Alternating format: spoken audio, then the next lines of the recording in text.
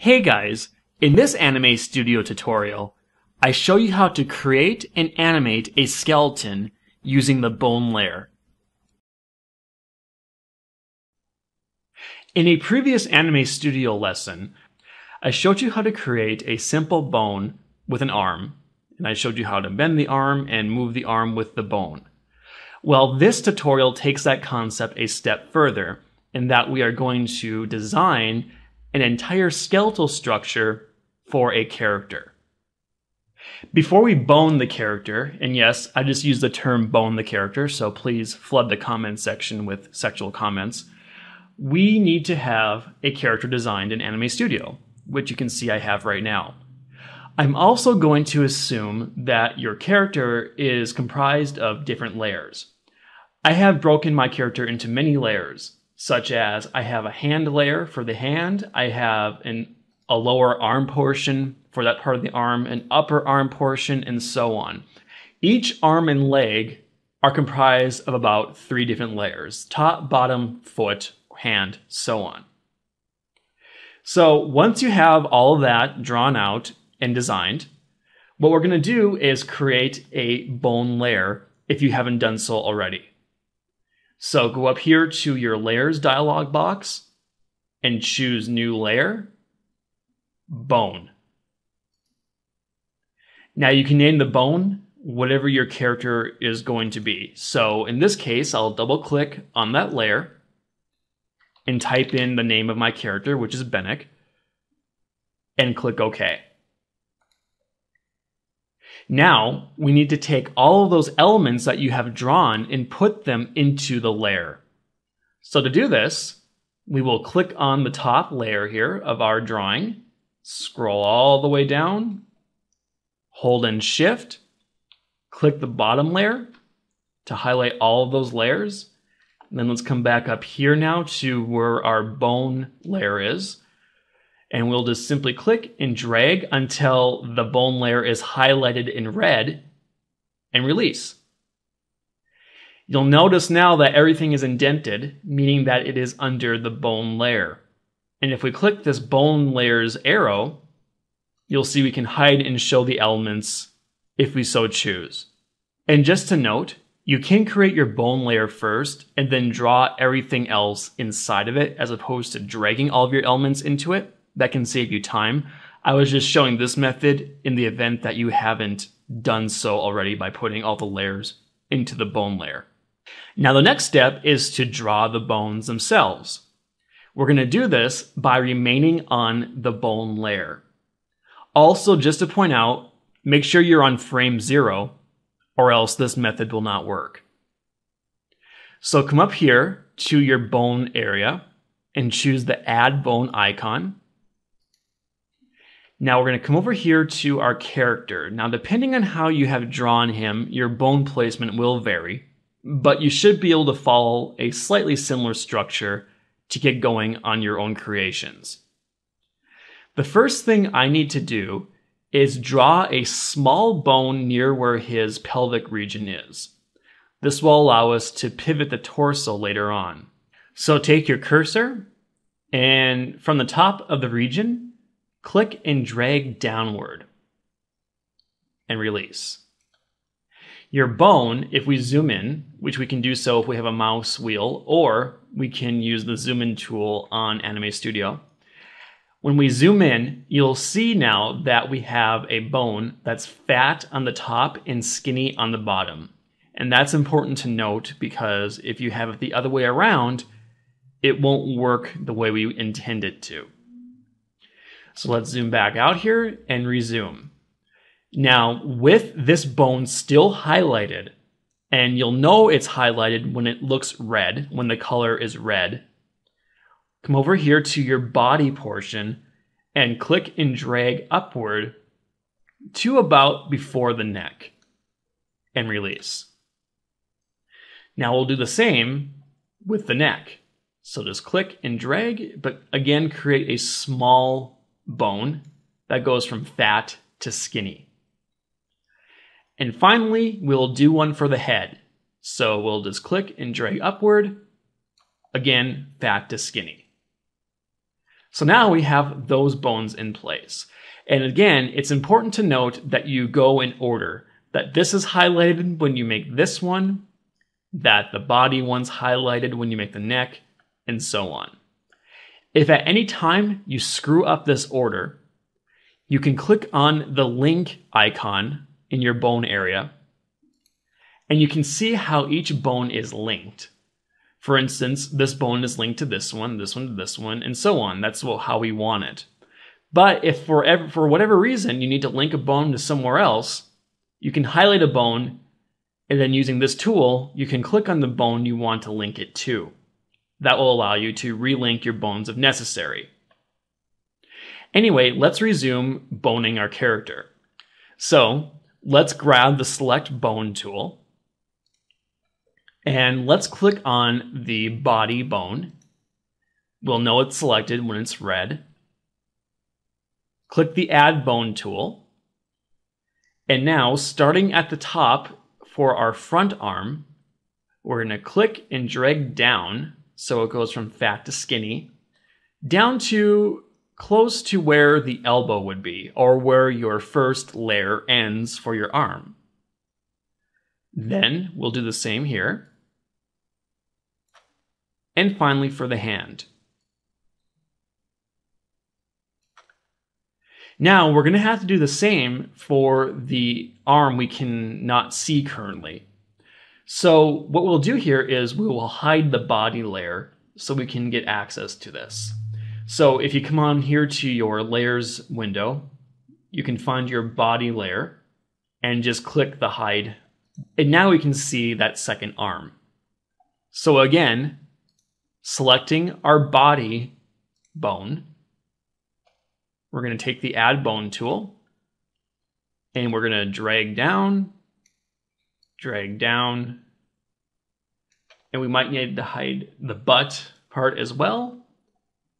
And as you can see, when I did this, I made the bone too big, so I can reposition this by selecting the Translate Bone tool, and just clicking the bottom and bringing it up a bit to shrink it. Once I've done that, I'll just go back here to the Add Bone, and with this still highlighted, just click and drag to add a bone there. And now we can reapply the layers so that they're visible, so we can go forward like that. Now, the reason why I'm selecting the body bone while applying these arms is if we go and look at our links, you'll see now that these arms are now connected to the body. And that's how we want it to go. That's how the skeleton is going to work. If we had them connected to the head, it just would not work. And you can try that on your own if you wish to see what kind of results you'll get. Maybe it's something desirable. Maybe you want to make something kind of weird. But for the purpose of this tutorial, we want to link the arms to the body and the head to the neck and so on. Okay, so let's take the Select Bone tool and select the bottom bone right here. Now, taking the Add Bone tool, we will draw out the legs. So starting here, we'll just go right about here, here, and we'll draw a horizontal one for the foot. Select the lower bone again, click the Add Bone tool, and we'll go like this, and then like this, and like that. So now, if we look out here, we can see that all of the bones are now in place, but we still have some work to do. Now, by default, Anime Studio will expand the regions of the influence that each bone has. So we want to minimize this for this type of example. There are times where you'll want to use this type of bone animating, but for right now, we want to eliminate that. So come over here to your bone window and choose the bone strength icon. When you choose this, you'll see now that you have all these transparent looking clouds that go over each bone. And this shows the influence of the bone for that area. So we want to minimize this, and to do that, you click on a bone and you drag to the left. And now we're going to do that for all the bones. Just click and drag.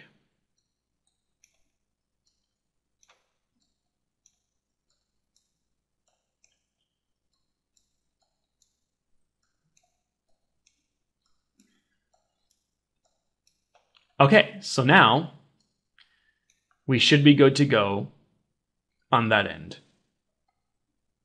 You can test your bone animation at any time when you are in frame 0. Whatever you do in frame 0 will not affect your overall animation.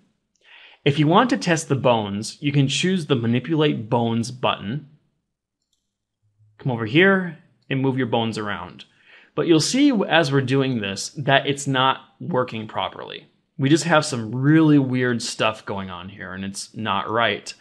Well, that's because we haven't bound the layers to their particular bones yet. And that is the final step that we must take.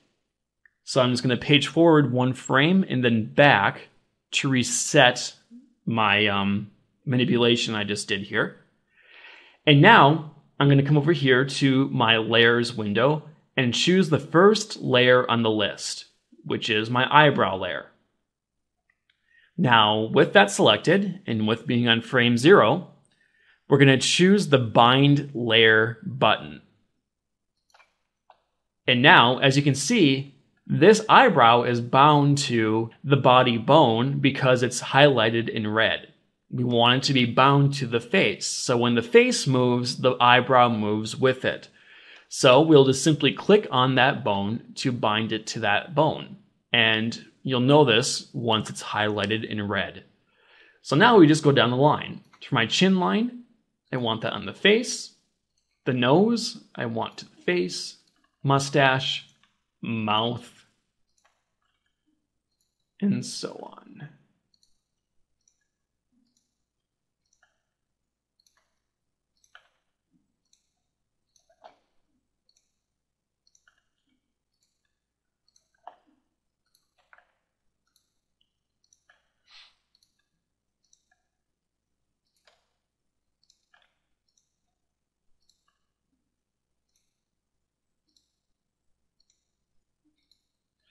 Okay, now that I have all the layers on the face assigned, we're going to connect the neck now to the neck bone. So with the neck highlighted, we'll just click that little bone right there, and you can see that it is now highlighted. Moving on to the first hand, we want the hand to connect to the hand bone, so we'll just click that. Scroll down a bit here. For the lower arm, we want that bone to connect. Upper arm, right there. For the body itself, we want the body bone. For the butt or the lower part of the body, we want this little bone right here. And then for the top leg, we'll just click that. Bottom leg there. Top leg right here. Bottom leg right here. Foot number 1. Foot number 2. And then we have our hand in the background. So we'll just hide the body. And we'll also hide this lower part right here. And so for the hand, we will connect right there, right here, and right there. And then we will bring back our 2 layers and come up here now to our bone layer. Okay, now let's test this out. With the bone layer now highlighted, come over here to your Manipulate Bones icon, and let's start moving some bones around. So if we move the arm around, we can see that it moves pretty fluidly. If we move the body, it tilts. The head, all the layers on the head go with the head. We have the arms and the legs all working. There's only one problem we have, and that is when I move, for instance, this leg with this foot, you'll see that the foot does some pretty weird stuff. It's just going all over the place. Well, this is where constraining the bones comes in. So let's reset the pose here just by paging forward 1 frame and going back to frame 0. And let's take the select bone tool and select that foot so that it's highlighted in red. Now come up here to bone constraints, click angle constraints, and here you'll see now that we have some lines showing how far this bone can move. The lower the number, the less it will move. We probably don't want the feet to move all that much, so let's try putting this to -10 and 10, and then we'll close that. You'll see now that the angle is very constricted. But when we try moving the foot now with our Manipulate Bones tool, you'll see that the foot moves slightly, but it doesn't move it enough to where it breaks the animation. And that's the important step here. So you'll want to do the same probably with your other foot and your hands. So let's click the hand, and we'll restrict that maybe to 20 as opposed to 10. We'll see how that works. And you might also want to constrain the elbow as well, because as you can see, we can go all the way up and around like this. That might not be something you might want to do. You might want to only have it go up to this point. So again, you can mess around with those constraints and see how it works. Finally, let's do a quick test animation for this character. Let's page over to frame 1 with our arrow key, or you can use your mouse and click and drag to go to your desired point on the timeline. And let's click once on all of the bones using the Manipulate Bone button to set keyframes for this first frame. That way we have a starting point. Now, let's go all the way to frame 48, or about 2 seconds in. And we can just do some things here with our bones. We can manipulate like this. We can kind of move the neck and head up like that. We'll put the body like this, arm like that. You know, just kind of mess around and do some things like this. So now, you'll notice when we did all that, we now have a keyframe at 48 frames. So if we page back, you'll see that our character moves. And if we hit the play button, we can see it in motion as well. And you can always export the animation and see more. Of course, this is just a very, very simple example. I'm just showing you how you can manipulate your bones and how you can basically animate these bones on the timeline itself. There's obviously much more you can do with this, but this should give you a head start when it comes to character animation. Now, if you followed all of my steps exactly and there's still something going on, it's not animating right, or it just does not look right, please make sure, go back to frame 0 here, please make sure that your links are all where they should be. Your legs should link to the bottom, your arms should link to the body, and so on. Because that right there could cause a major screw up in your animation. It can do a number of different things. And also make sure that your influence is set to 0. Because if you have this up, it could really influence how your animation looks, depending on how you have set your bones. So I would advise you look at those 2 things if you are having difficulties. Oh, and also make sure that you have bound all of your layers to the appropriate bones. Because again, very, very important. One wrong thing could make your animation completely different. Anyway, I hope you guys found this helpful. I hope it gives you a jump start in Anime Studio, and I'll see you guys next time.